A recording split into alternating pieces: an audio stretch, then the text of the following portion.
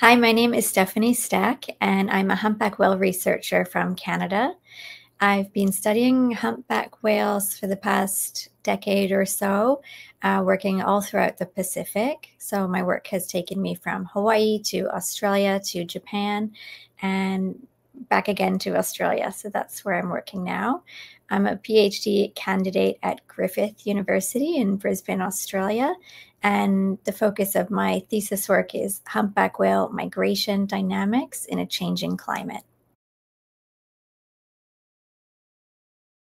Humpback whales are a species of marine mammals. They're mammals just like you and I, but they undergo a really long distance migration each year between the feeding grounds and the breeding grounds.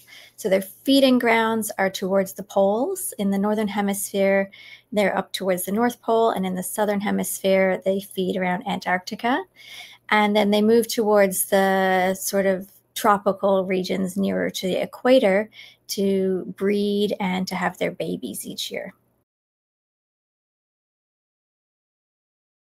There's 14 distinct populations of humpback whales, and they all migrate to areas that are in this certain temperature range in order to have their babies. And then they stay for a few weeks, sometimes even a few months, to raise the newborn babies before they migrate back to the colder waters.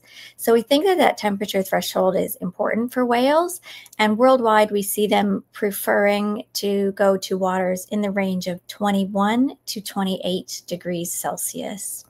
And so as the ocean begins to warm, there's a concern and a very real possibility that the breeding areas are going to get too warm. They'll probably get warmer than 28 degrees in the future. And we really don't know how that's going to affect humpback whales. Absolutely. So the warming ocean will affect the feeding ground as well. And in fact, it already is affecting what's happening in the feeding grounds. So we're seeing sea ice levels in Antarctica getting lower and lower each year. The sea ice is reducing in Antarctica in ways that are really alarming to the polar scientists. And that's going to affect the krill, which then in turn affects the entire food web down in Antarctica.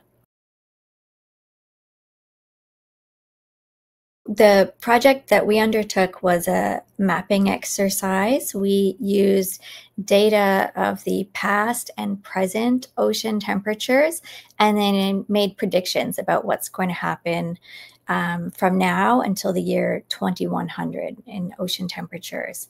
And by doing this, we produced some really detailed high resolution maps of all of the waters of the world to look at where the water temperatures would exceed that number that the whales seem to prefer, that 21 to 28 degrees. We looked at two different scenarios. The first scenario was kind of if we continue as we are, so if people keep using a lot of fossil fuels, coal, oil, and gasoline, what will happen by the year 2100? Over half of the breeding areas are going to exceed that temperature threshold for the humpback whales. So 67% of all the breeding areas around the world will become hotter than the temperature that the whales can stand right now. That's a huge number, and that's really concerning. We found that with more renewable energy, still a certain amount of the breeding grounds would become too hot for whales, around 35%, but that's a much better number. What we want to do with this research is encourage governments and individuals to make better decisions in their lives and to use renewable sources of energy, because we need to slow down climate change and slow down the emissions that are happening into the atmosphere so that we can protect those breeding areas for the humpback whales.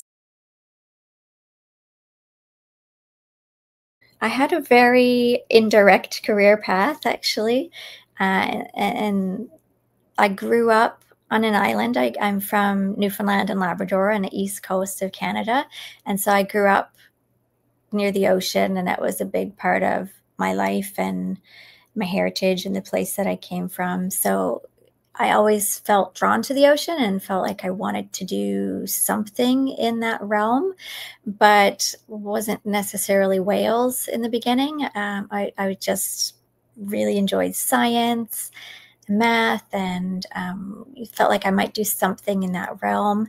And then when I went to university, I started taking different courses. I spent one summer working at a field station where you can do, real hands-on practical marine biology courses. They teach you how to collect data in the field and how to identify all kinds of different species like seaweed and invertebrates and everything that's out there in the ocean.